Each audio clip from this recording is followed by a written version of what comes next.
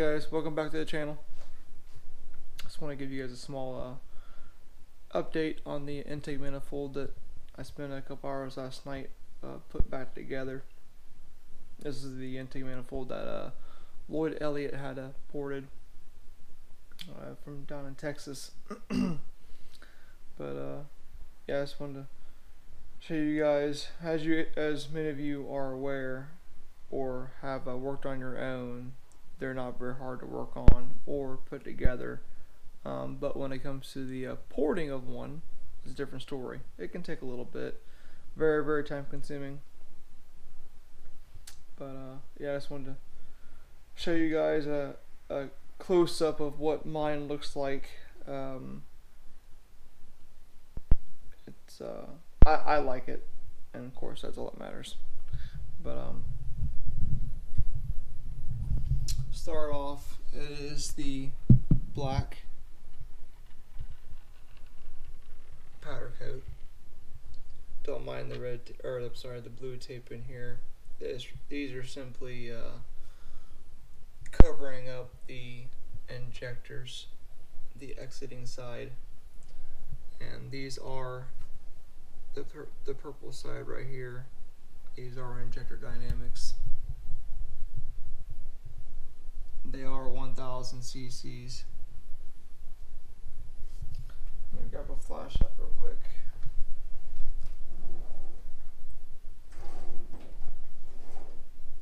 So you guys can see a little better.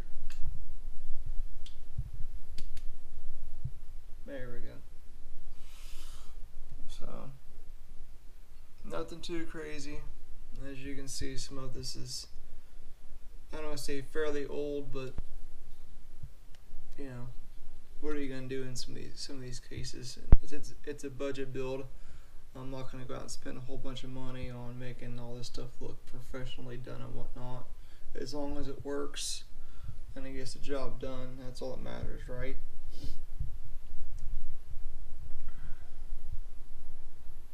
I do believe my map sensor right here is a 2-bar, I'm pretty sure. I do have the Holley, if you can see it here, the Holley throttle body. And yes, it is extremely nice. It is a twin 58. Let's see if I can't get you guys to be able to see inside of it. Not bad. See if I can stick that flashlight inside that port right there.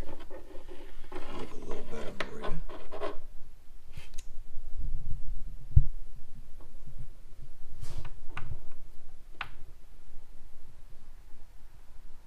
There we go. That right there is what Lloyd Elliott does best. He is the man when it comes to this stuff. Everything else is all the same stuff I had on the engine before, regarding a lot of the hoses and whatnot. Same thing over here. And this one right here was bent pretty bad earlier, so I had to come in with a wrench, open end, or I'm sorry, close in and bend it back. It was bent, actually somehow it got bent to a 90, but I bent it back. I am running the adjustable Aeromotive fuel regulator with a, let's see if I can see it now, Summit.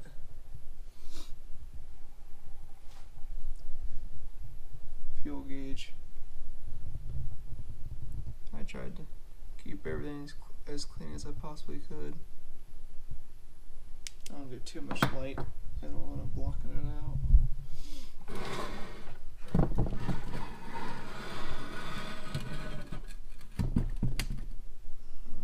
On the back here, I think you guys can see that. Yep.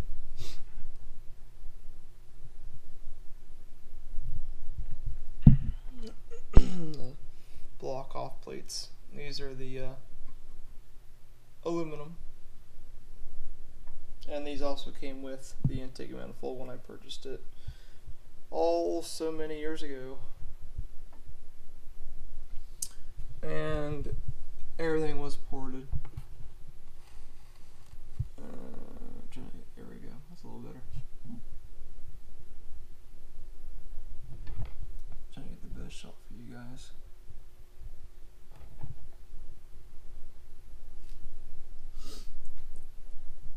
Yeah, like I said, I didn't want to keep this too long of a video.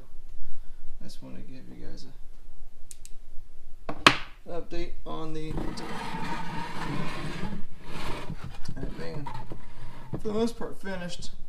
I'm just going to go ahead and, for the most part today, I'm going to take the fuel rod back off. What? 3 minutes of that. Excuse me. I'm going to go ahead and take off the tape. I had to have a machine shop make washers, spacers pretty much, to go right in between the intake manifold itself. See if I try it again. The intake manifold itself right here, and the bottom. I'm sorry. Yeah, pretty much the bottom of the fuel injector. And all 4 of them, and that simply allows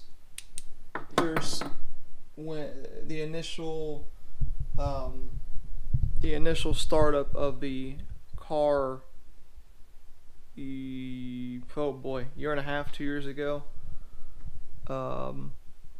we had an issue driving the car over to the dyno. We had a really bad fuel leak, and it damn near caused a fire on the car. And I just started it, and that was after the putting the engine in it, transmission in it, so on and so forth. That was after. I'm sorry, that was after. Same thing, but we took everything out.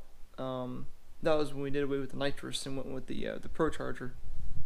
So we had a real bad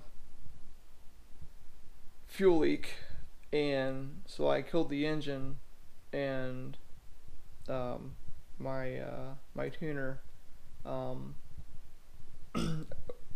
Bricker over at Throw Right Unlimited, who will be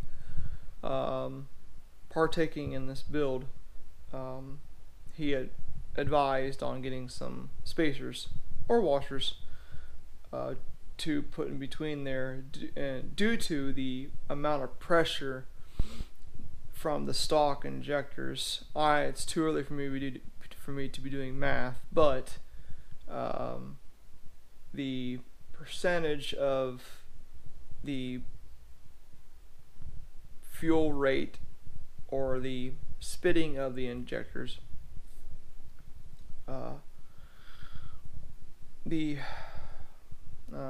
trying to say how I want to word it.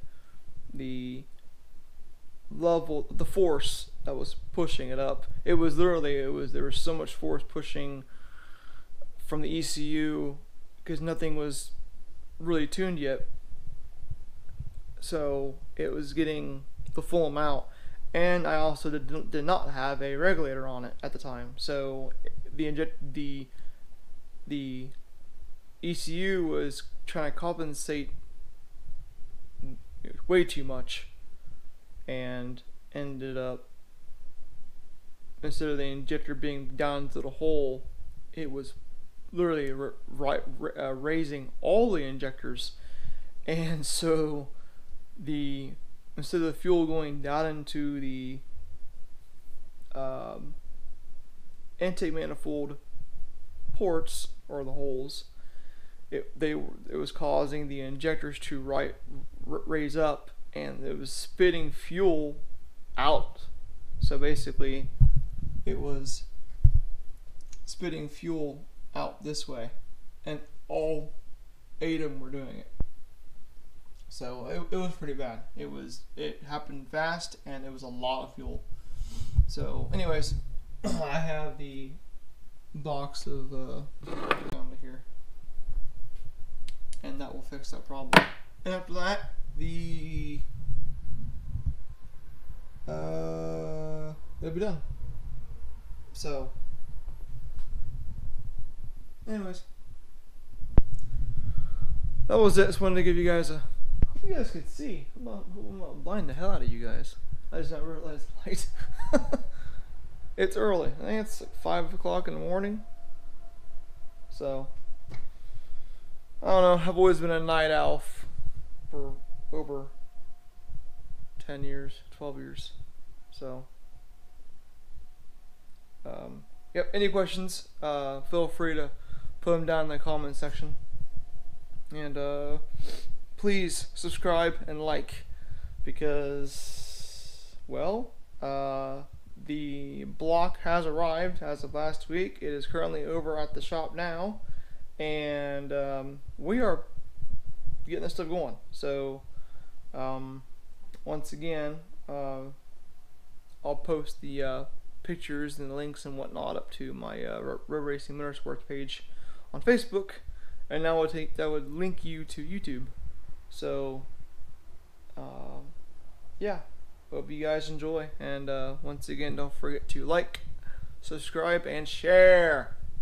Alright guys, have a good one.